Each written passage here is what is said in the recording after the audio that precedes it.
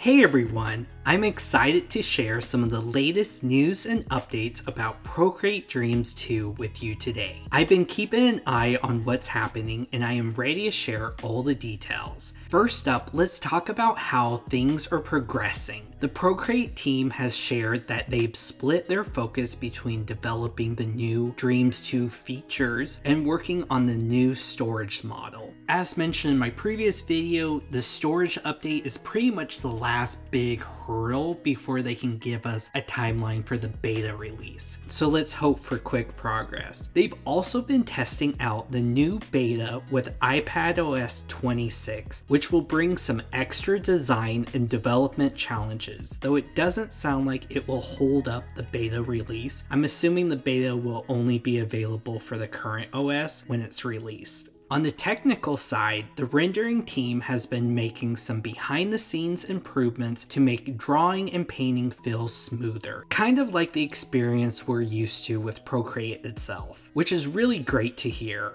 Now, onto some fun collaborations. Procreate recently invited some popular artists and animators like Lisa Bardot and Alex Grigg to visit their headquarters and try out Procreate Dreams 2 firsthand. Alex shared some clips of his experience with the beta, which was really cool to see. From their feedback, the team realized that while the new Flipbook mode is great for straight ahead animation, there were some key UI and UX tweaks needed to make key pose animation more practical. So during this collaboration, Alex was able to actually test a live prototype that addressed those issues. The clips show some new UI features that make adjusting frame durations and moving frames around way easier. Definitely a step up from before. It's awesome to see how user feedback is shaping these tools, and I can't wait to see how these features will continue to develop as we get closer to the beta launch. And the good news doesn't stop there. Thanks to the new engine behind Procreate Dreams 2, the Flipbook mode now supports unlimited tracks, which will be huge for complex animations. The team also shared a fresh UI update for the timeline. Now you'll be able to tweak the duration of your movie directly on the timeline itself. No more jumping around to different menus.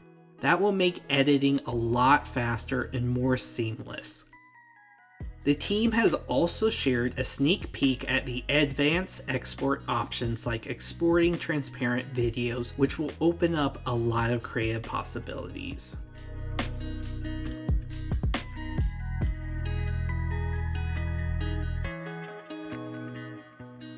And just a quick reminder, Procreate has set up an official page on their website where you can check out all the new features and sign up to stay updated on the beta release. I'll put the link in the description so you can stay in the loop. And that's all for now. I'll be sure to keep you posted as more news comes out. Thanks so much for watching and see you in the next update.